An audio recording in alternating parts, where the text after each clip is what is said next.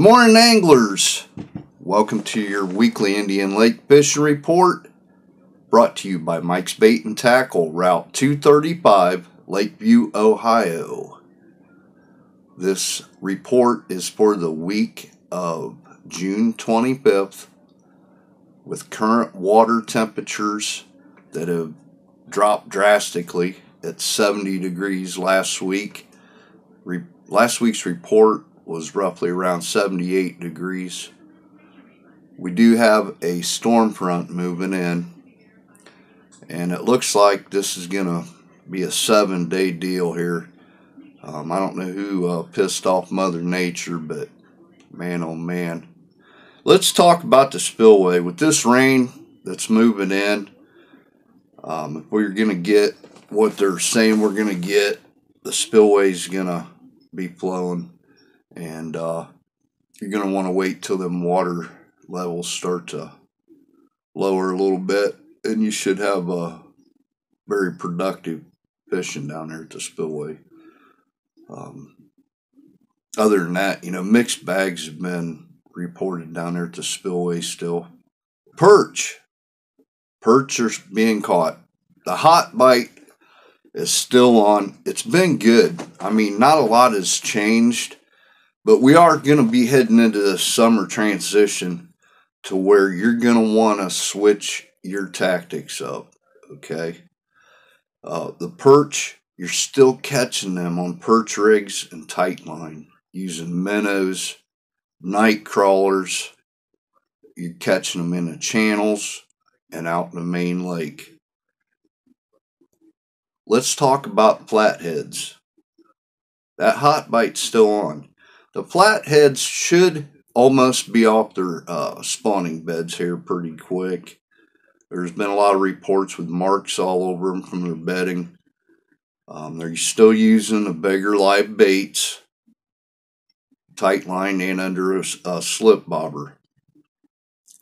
Channel cats, they're being caught all over the lake, all around the lake, channels, main lake. Channel cats are easy to catch. You can use night crawlers, leeches, liver, under a bobber, or tight line. The white bass, reports are, white bass are still hitting on about anything you can throw at them, whether it be from the bank or trolling. Bluegill. Bluegill are being caught around the islands, along the rocks, and along structure, using a small jig under a bobber, tipped with a wax worm or a piece of night crawler. The saugeye, that bite is hot.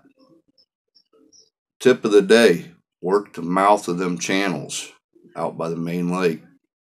Perfect ambush point for bait fish.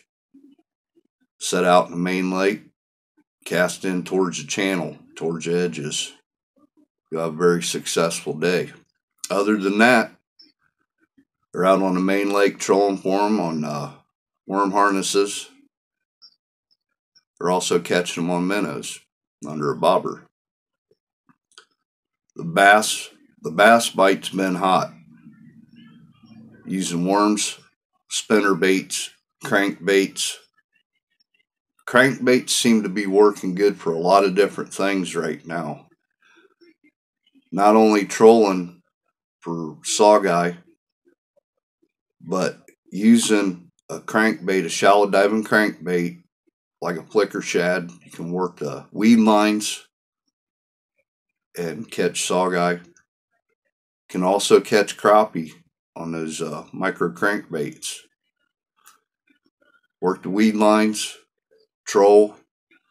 I've seen 2+ pounders coming out of that lake right now using a flicker shad or a micro type crankbait. You can also catch a crappie right now using minnows under a bobber, worms, wax worms.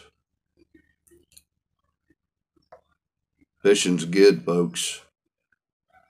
So Mike's Bait and Tackle, he's getting caught up on tying up them jigs. Mike's got everything you need to help make a successful day out on the water. Mike's also getting in some more ACC crappie sticks. So when he gets them in, make sure you get down there and get you some, because they won't last long. He sells the heck out of them.